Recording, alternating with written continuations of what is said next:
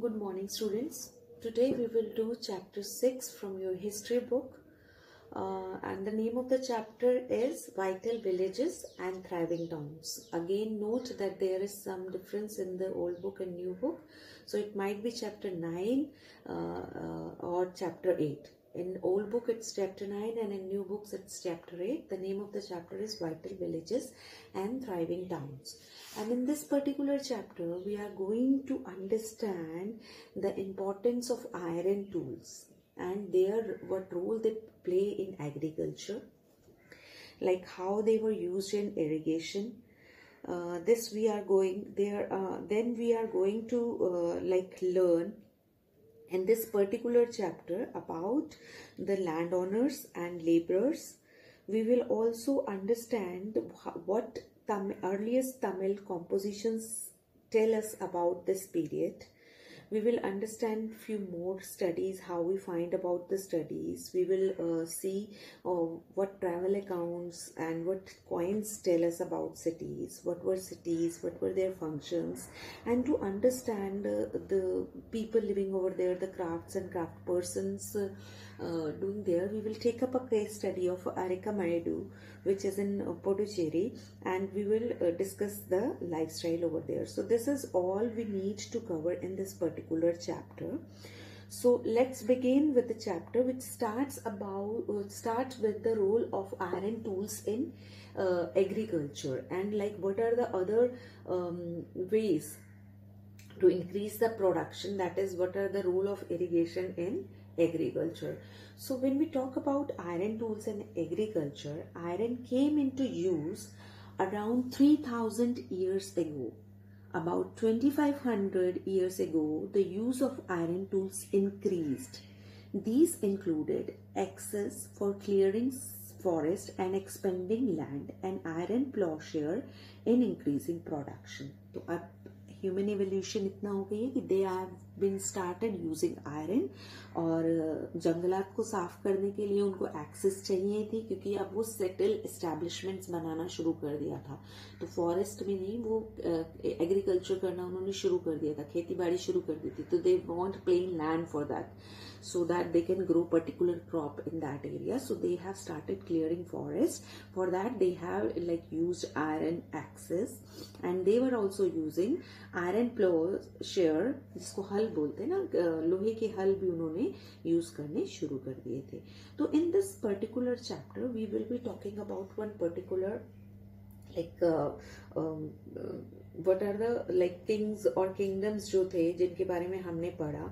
वो कभी भी विलेज, क्योंकि किंग और किंगडम डिपेंड थे रिवेन्यूज पे, और रिवेन्यूज जो विलेजर्स है कंफर्टेबली तभी दे सकते थे जबकि वो फ्लरिश्ड हो, जबकि वो वेल प्रॉस्परस हो.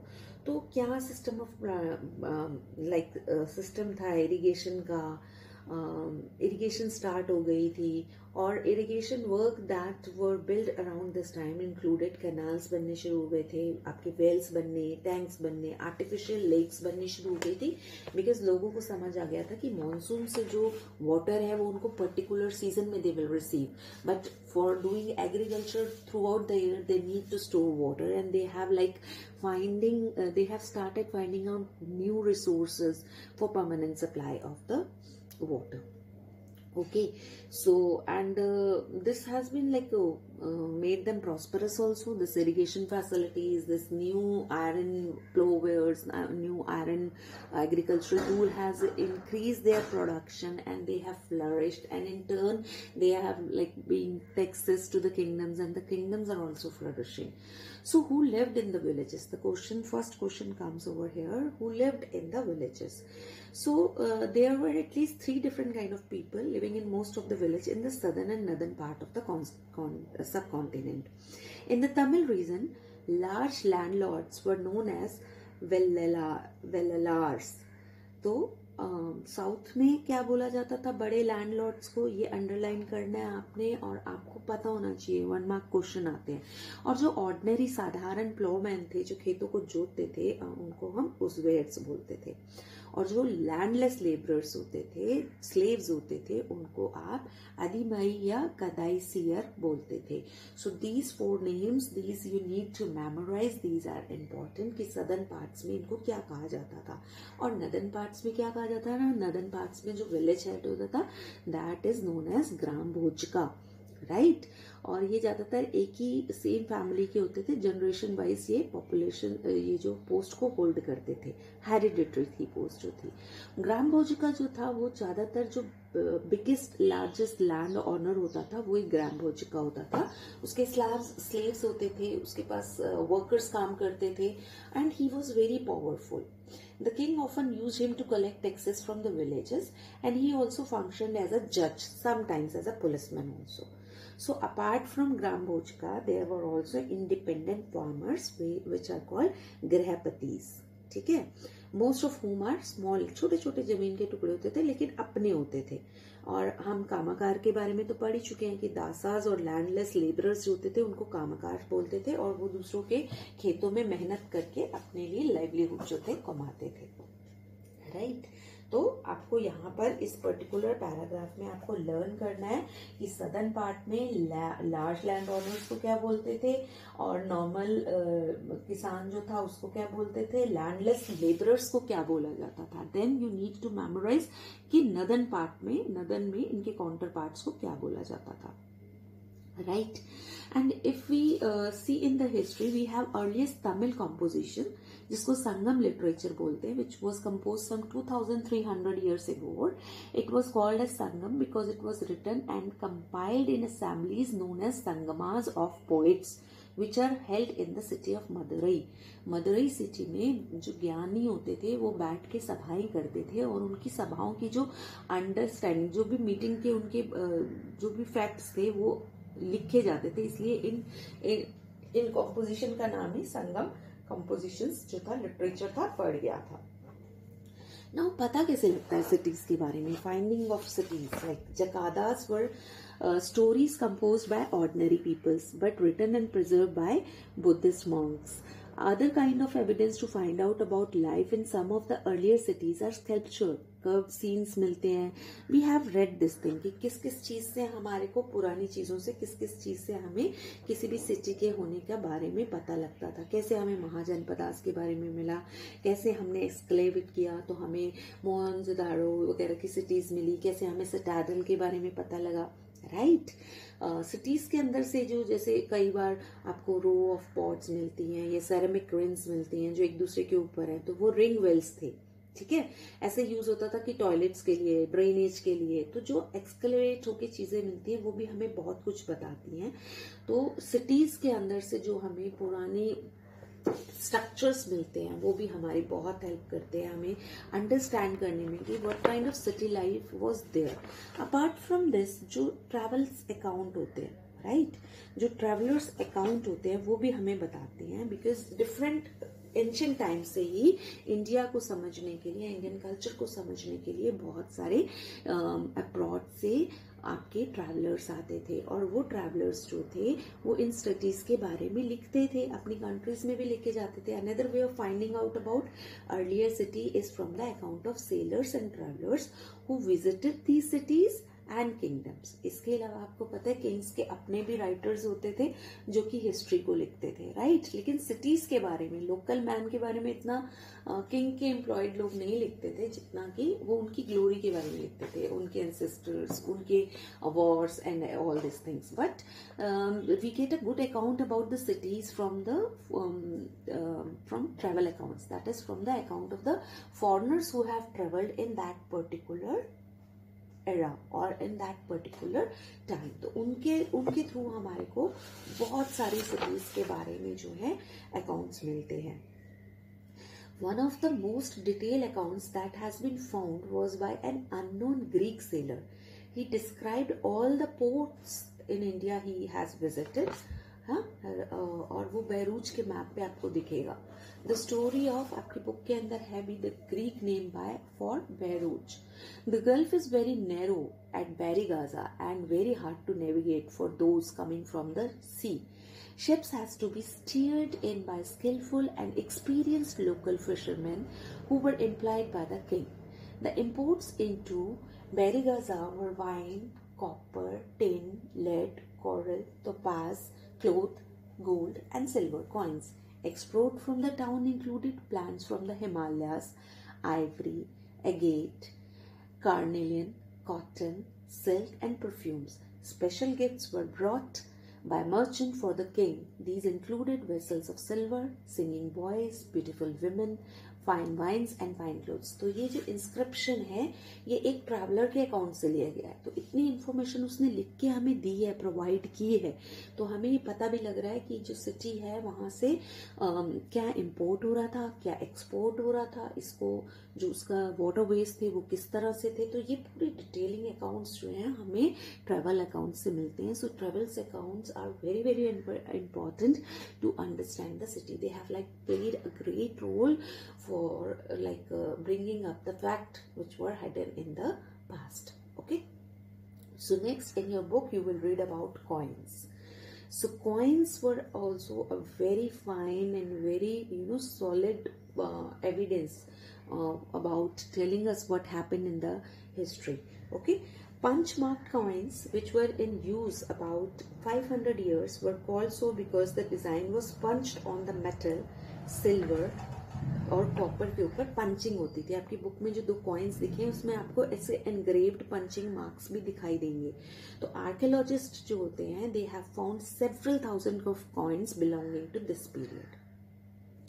And the earliest count which was in use for about 500 years वो पंच होते थे और उनके ऊपर डिजाइन्स जो थे वो उभर के आते थे. तो they also tell us about कि कौन सा किंग था या जो उनके ऊपर पिक्चर्स डिपिक्टेड है उनसे हम बहुत कुछ जो है एनालाइज करने की कोशिश करते हैं. उनको बहुत सारी चीजें हम एनालाइज करते हैं. सो these are the things, these are the areas, these are the factors from which we know about the cities. Like we know about the cities from coins, from excavated sites, and from the travel accounts of the foreign travelers. Now the city was very very important because as the people, ordinary people were residing in the city, and they are the ultimately people who are giving revenue to the king. So these flourishing of these cities were very important because various functions were being happened in these cities. Like if we see about in your book, it has told about Mathura, which was an important settlement more than 25 years ago. It was important because it was located at the crossroad of 2 major routes of travel and trade, from the northwest to the east and from the north to the south. तो ये junction था जहां से north south और north west और east की connectivity थी. तो there were fortification around the city, several shrines. आपने पढ़ा है कि मथुरा जो था वो एक पिलग्रिम सेंटर भी था. Mathura was a centre which where some extremely fine sculptures were produced. Around 2000 years ago, Mathura became the second capital of Kushanas, about which Kushanas we will read in the next chapter. And Mathura was a religious center. We have read about this in earlier chapter also, where there were Buddhist monasteries. Jain shrines are also there, and it is an important center for worship of Lord Krishna till date. आज भी Lord Krishna का मथुरा नगरी के अंदर बहुत ही ज्यादा उनका पूजा स्थल या ऐसी पूजा के सेंटर्स उनके हैं. Several inscriptions on surfaces such as stone slabs and statues have been found in Mathura. तभी तो हमें पता लगा कि ये इतनी फ्लरिशिंग सिटी थी, इतना सेंटर था, ट्रेडिंग का इतना मेन पॉइंट था. सो generally there were short inscription recording gift made by men and sometimes by women to monasteries जहाँ पे बुद्धिस्ट monk रहते थे और shrines को जो दिए जाते थे, temples को दिए जाते थे. These were made by kings and queens, officers, merchants, craft person who live in the city. Like जो आपको एक इंस्टेंस के लिए बताऊं, इंस्क्रिप्शंस जो मिले हैं मथुरा से वो मेंशन करते हैं गोल्ड स्मिथ भी थे वहां पर, ब्लैक स्मिथ भी थे, viewers, basket maker, garland maker, perfume makers, वो सब थे और वो सब अपना काम सिटीज में जाकर रह रहे थे. Apart from this, if we see about crafts and craft person in the city, extremely fine potteries known as northern black polished ware were produced. There were famous centers such as Varanasi in the north and Madurai in the south. तो archaeological evidence है ये कि बहुत सारे crafts जो थे,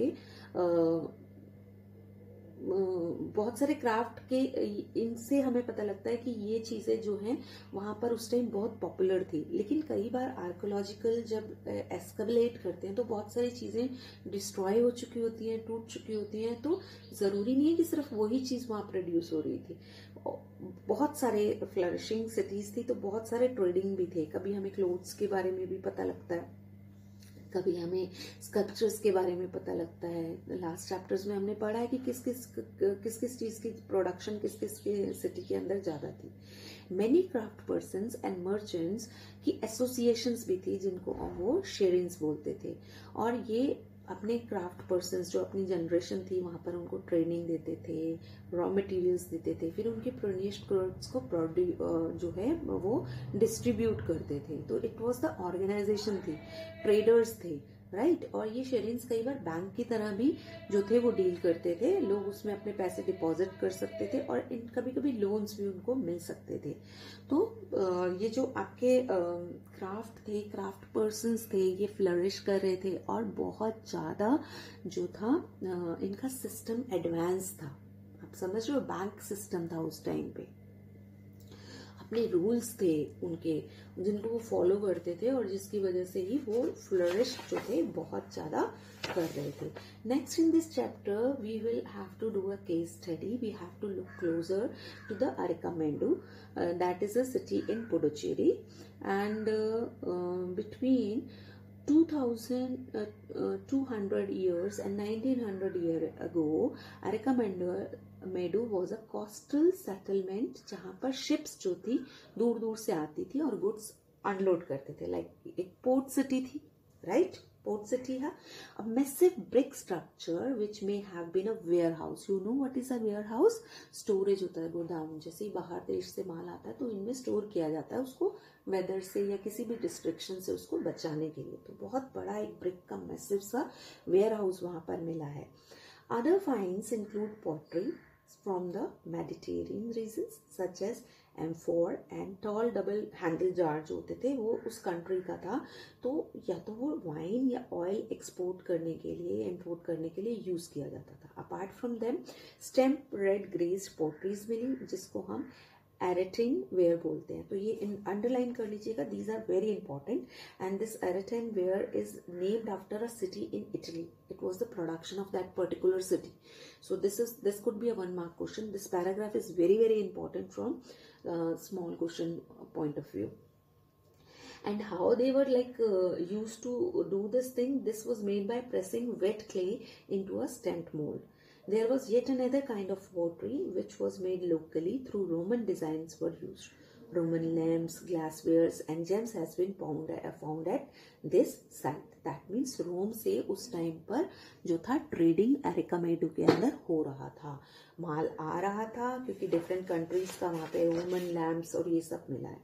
Apart from this, small tanks have been found that were probably dyeing vats used to dye clothes. आपको पता है इंडिया से क्लोथ का बहुत ज्यादा एक्सपोर्ट होता था.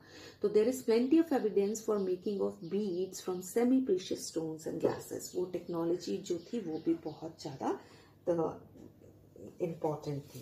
तो new tools and systems of transplantation जिसकी वजह से प्रोडक्शन इंक्रीज हुई, आपकी इरिगेशन इंक्रीज हुई, जिससे कि लाइफ जो थी वो फ्लरिश हुई. और लाइफ के फ्लरिश होने की वजह से ये जो थी सिविलाइजेशंस इनकी बहुत ज्यादा ग्रोथ हुई.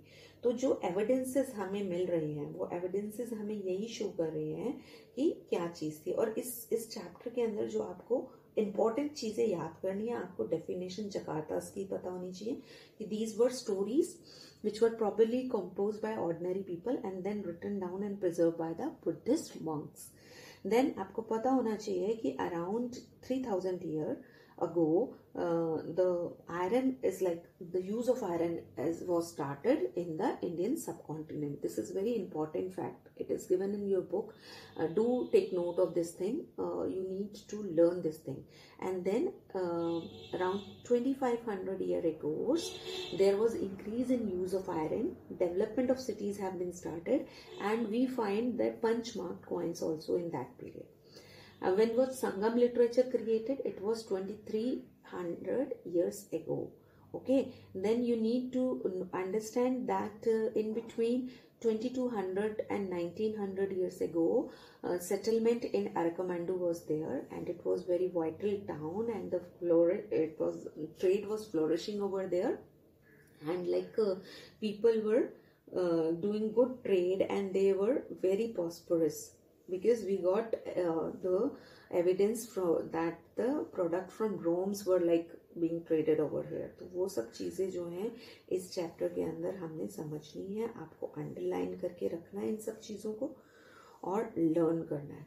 So this was all which we need to cover in this particular chapter, and I will be providing you question answer, and this chapter is finished from my end, and just go through this chapter. Jot down your doubts, and we will be discussing this chapter in the doubt class. Bye. See you in the doubt class. Bye for now.